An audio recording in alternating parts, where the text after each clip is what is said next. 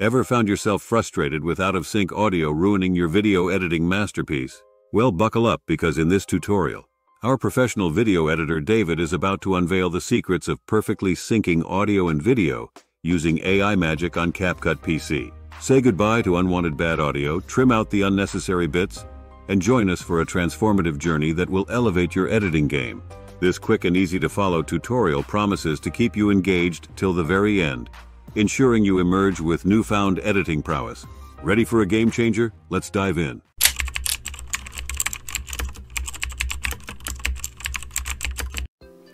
Welcome, David here again. In this video, I'm going to be showing you how to perfectly sync audio and video on CapCut PC desktop app. It's super easy, not complicated at all.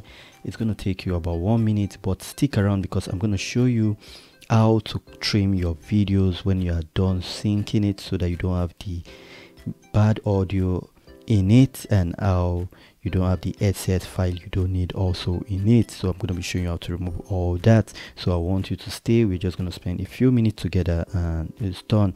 So I'm going to be bringing in the first file, which is this one.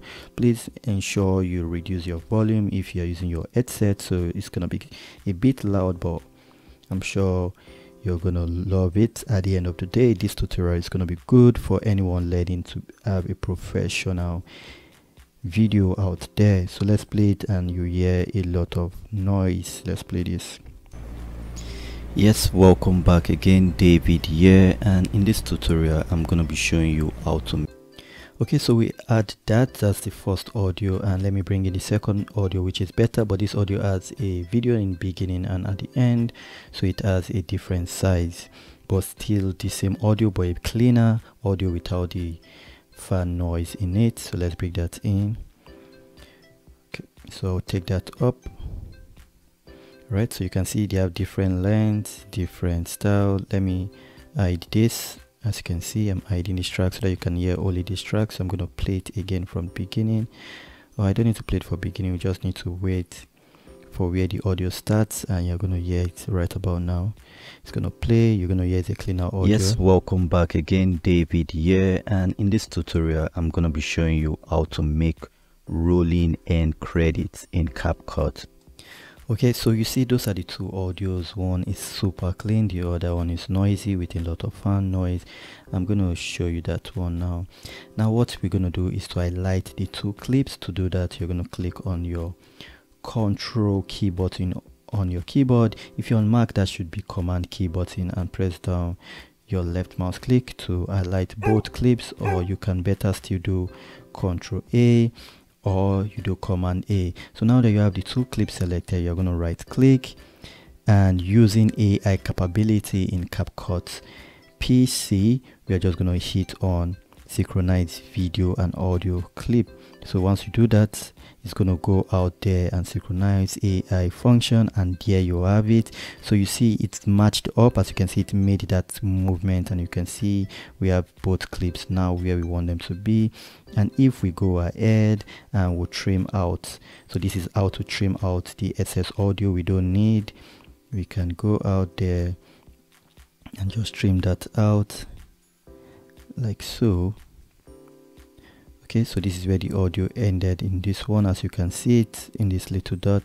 So we can just go and cut that out like so. So we're going to do Control B or Command B to cut that out. So we have those two clip cut out. We're just going to delete that part, and then we can also come out and do that to the beginning here, just like that. So I'm just going to press my shift key button and move in a frame to the right with my right arrow key, and now I have that. Right, so I have that working for me, and I'm going to select the two clips again, doing Control A, and I will do Control B. So now I have these two clips. I'm just going to delete that, and also I would delete the little excess we have here.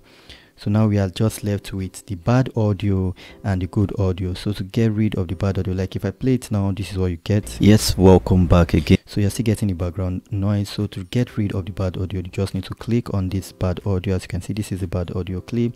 You can do it in two ways. Either you go to audio and turn down the volume here, or you just reduce it totally from here. It's up to you. So if we reduce it from here like that, so we are now, if we play it again, David here, and we are left with the good audio. But if you don't want to do it from here, for instance, let's say you have it there, you can also move your cursor. You can see where your arrow cursor is, and just, you see now it's showing that double arrow, as you can see. So now you left click, press down your left click button and move your mouse downwards.